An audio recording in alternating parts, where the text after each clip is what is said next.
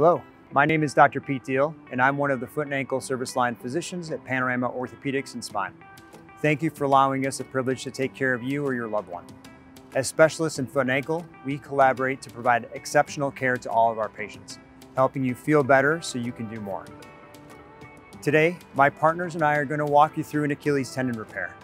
An Achilles tendon repair is performed to correct the complete rupture of the tendon. Most individuals who experience an Achilles tendon rupture are active and would benefit from surgical repair to return to their previous level of athletic intensity.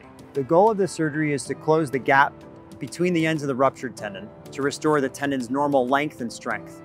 Each individual is assessed for their specific needs with the surgical repair and the specific post-operative protocol that's utilized. The procedure may be done through a traditional open incision or through a more minimally invasive approach. The best approach is really determined by the location of the injury and the individual's anatomy. Sometimes the surgeon will use additional hardware to attach the tendon to the calcaneus or the heel bone as part of the repair. When preparing for your Achilles tendon repair, make sure to discuss any questions or concerns you have with your care team ahead of time. You will talk to your care team a few days before your procedure, and it's important that you feel comfortable and armed with the information you need. Certain patients may require an evaluation by their primary care physician before surgery to have medical clearance and ensure there are no unforeseen issues that will impact your recovery.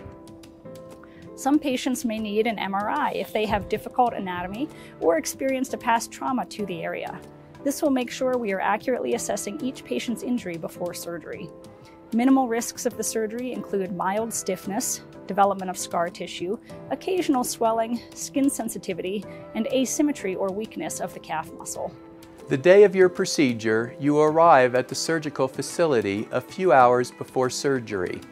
The preoperative team will prepare you for surgery by verifying your medical history, starting an IV, washing your leg, and administering a nerve block to your leg. By the time you arrive in the operating room, your surgical site will be numb. The nerve block allows us to use less anesthetic, which will allow for a faster recovery time. Depending on the complexity or the severity of the injury, surgery can take anywhere from 1 to 2 hours. You can expect to be in the recovery room for at least 1 hour, and your nerve block will last for at least 12 to 18 hours post-surgery, helping you manage pain in the immediate recovery period. Because this procedure is an outpatient surgery, you will be able to return home the same day. That's a plus. Pain management will include a combination of anti-inflammatories and narcotics. Most patients are off narcotic medications within the first few days of their surgery.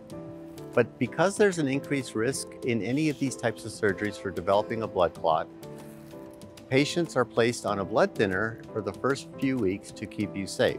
Most patients will need to be non-weight bearing and immobilized in a temporary splint for the first 2 weeks in order to allow the area to heal effectively. You will then be transitioned to a boot and begin gradual weight bearing on the leg and begin physical therapy. After 6 weeks, you will transition from a boot to a shoe. While patients can begin to return to most low-impact activities within 2 to 3 months and high-impact activities around 4 months, they can expect complete recovery within 6 to 12 months of surgery. We hope this video helped you feel better informed for your upcoming Achilles tendon repair surgery. Should you have any additional questions, please don't hesitate to reach out to any member of your care team.